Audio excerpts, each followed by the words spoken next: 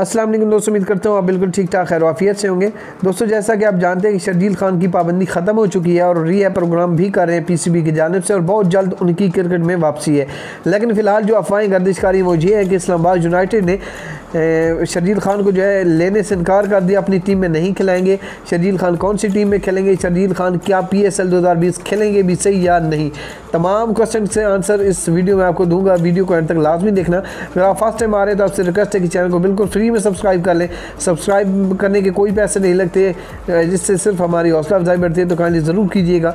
दोस्तों आपको यहाँ पर बुरी खबर देता चलूँ कि शर्जील खान जो है वो इस्लामाबाद यूनाइटेड की जानिब से 2020 का सीज़न नहीं खेलेंगे। इस्लामाबाद उन्हें नहीं खिला सकती। उसकी भी एक वजह है, वो कौन सी वजह है ये भी आपको बताता हूँ।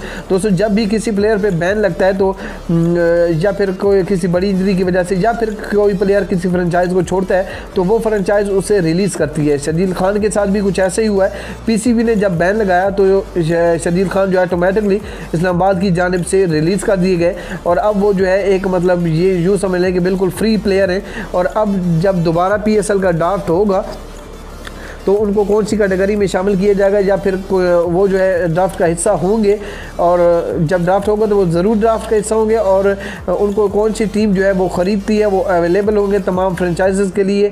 लेकिन ड्राफ्ट से पहले कोई भी जो है बात कहना कबल इस वक्त होगा कि कौन सी टीम की जानिब से खेलें, फिलहाल वक्त कोई मालूम नहीं। लेकिन इस्लामाबाद की टीम उन्हें खिला नहीं सकती, ये रूल है कि उन पर बैन था और वो रिलीज़ कर दिए गए हैं। अगर अब दोबारा इस्लामाबाद चाहे तो उन्हें ख़रीद सकती है और वो उनकी टीम की जानिब से खेल सकते हैं। और यकीनन 90% उम्मीद के साथ कह रहा हूँ कि इस्लामाबाद की ही जानिब से वो खेलेंगे और दोबारा इस्लामाबाद यूनाइटेड ही उन्हें खरीदेगी। आप क्या कहते हैं अपनी राय के ज़रूर कमेंट्स में कीजिएगा। अपना बहुत सा ख्याल रखें, हमें इजाज़त दें। अल्लाह हाफिज़।